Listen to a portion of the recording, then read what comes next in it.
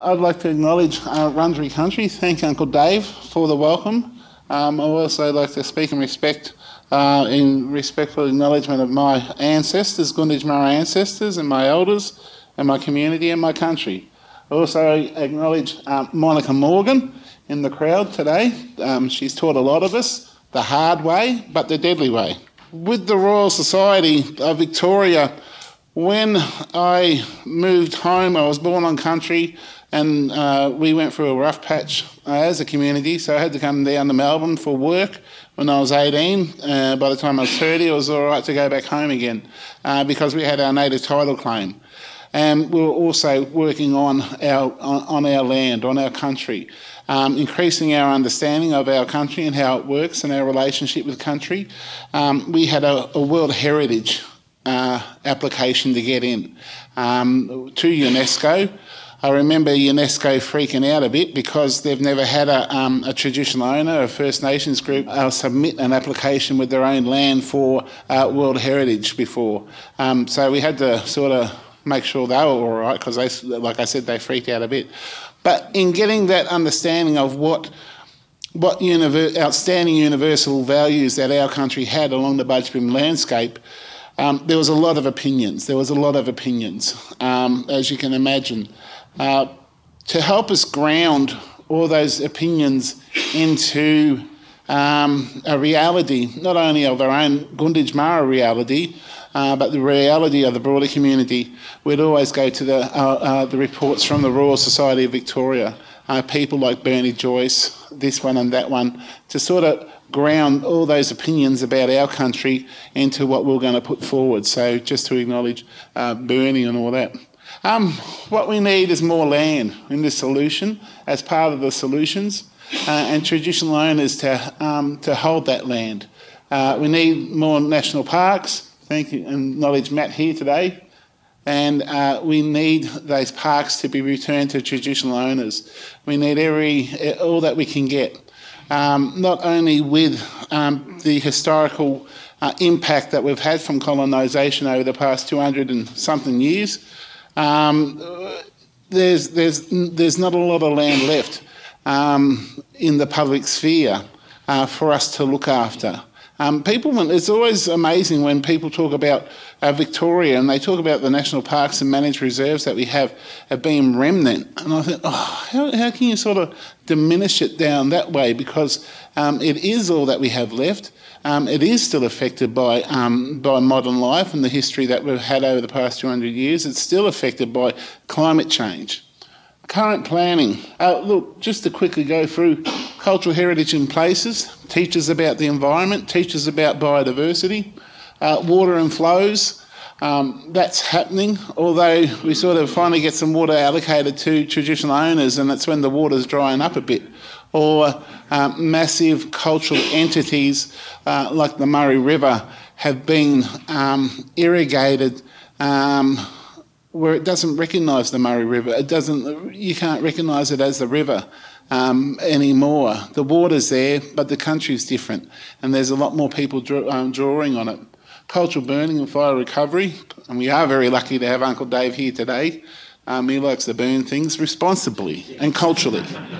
But it is such a culture with cultural burning.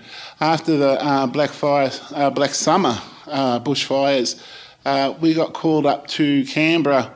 I suppose it was all the places that were registered with National or World Heritage. The Minister, Suzanne Lee, with the former Minister now, with the koalas that were up there, she pulled everyone together, and it was really surprising walking into the room to see cultural burning people in there as well. The fire sticks people from up that way. They were in the room, and it was a shock, a surprise, a wonderful surprise to see them invited in the room by the Australian government, and also even deadlier was all those national and World Heritage places immediately gravitating towards those people. With the Black Summer bushfires, we had the human loss, we had the biodiversity loss, and places we had rock art scorched off the stone. That's what we had. So that to respond to that, you got to get through your own broken heart your own broken mind. And I think the way Rob and Anthony presented what we've got to do, plus Dave's welcome, gives us a lot of spirit to do that. Biodiversities and forests, marine and coasts, cultural landscapes, traditional languages. And in Victoria, again, what we have today is so profound. We live in this state that colonised our country, that decimated our people, that took our language, but we have survived. And today in 2022, we have a First Peoples Assembly working towards a treaty for Victoria. Who could have thought? Who could have imagined? It still freaks me out because I still think they're going to come and round us up to get rid of us. I still have that as a modern Gunditjmara person with working not only my own community but communities right across the country. We have this truth-telling happening, which is going to be so profound again. This is the environment that we have in Victoria. This is the environment that gives us all that bravery to do something about biodiversity, to challenge the loss that's there. I wanted to talk about what our people do, our country plans across the state. What isn't on here is the dozens and dozens of co-management plans that go across the state that traditional owners have worked out with parks and with DELP, who are very important partners and tools for what we need to do on biodiversity. And also Uncle Arthur Ryler, which is always deadly, yes. We've done some good things. That voice, that understanding, that perspective from our traditional owners are there, they're ready to engage. The most important thing is the voice of traditional owners for traditional country being engaged with your science. It's very important. If you don't have that authenticity, that relationship, it's not going to work. My final thing, you've heard of Indigenous protected areas? Yep. Oh, well done. About a third of you. We got some work to do. Indigenous protected areas are the best thing on earth, in my opinion. The Indigenous estate makes up 20% of the Australian landmass. About 3% of that is Indigenous protected areas. It's where Indigenous communities, whether it's land under their own title or other public land, the mob sit down, they discuss it, they declare an Indigenous protected area that gets the Commonwealth going, and how IPAs, Indigenous protected areas, are managed is under the International Union for the Conservation of Nature, those categories there. So not only is it the mob managing it according to their laws and customs and their contemporary realities and the future for climate change we have, you can see the amount of IPAs there are across Australia. You can see how much there isn't in Victoria. Well, even these have got a heap. We do have IPAs down in the southwest. Just to note, up in Hay, and I know in the paper we talk about the case study for Ned's Corner, we've got this amazing story of Trust for Nature, who for a long time I wouldn't trust, but they're getting ready to hand back 30,000 hectares of country to the mob up there, ready to share that story about how to look after it and how to restore it.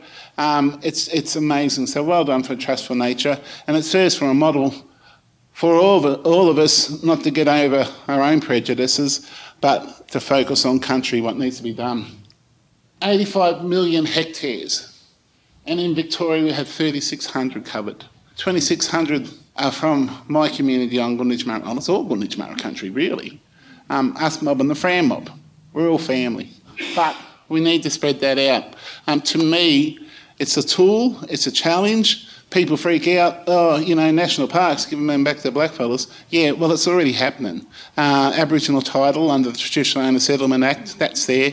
But there's always room for innovation and for the self-determination of not only us as traditional owners, but for country. I know this talk's been a lot about the political science that goes into it and the reality on the ground to what's happening.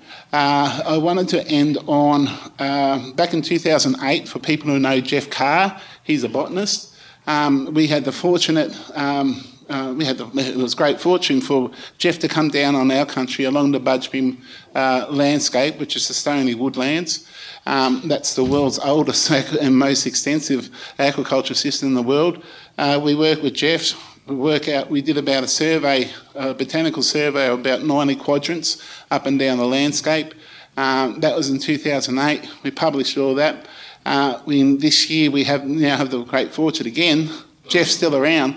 He's back down on country going to check those 90 quadrants out. I seen him last week. I said, "Oh, how's it going? You know, we're Indigenous protected area, this and that." He goes, "It looks very dire, Damien." I said, "What?" I said, "What are you doing, Jeff?" He said, "Even though we recorded those quadrants coming out of the millennial drought in 2008, even though we've restored Lake Condah, even though we have that landscape protected by the highest protection in the world with the UNESCO World Heritage, even though we've treated the koalas to reduce them from 13,000 down to about 9,000 now, it still looks dire. We had bushfires through there. We've had that opportunity. The bushfires we had in Black Summer, while the rest of Australia burned, it was like our ancestors were doing a cultural burn. We were sitting there at the mission watching it, and it was low, didn't get in the canopies, and we were sitting there, what if ancestors moved the fire over there a bit? And amazing. It reveals so much more to us about our country.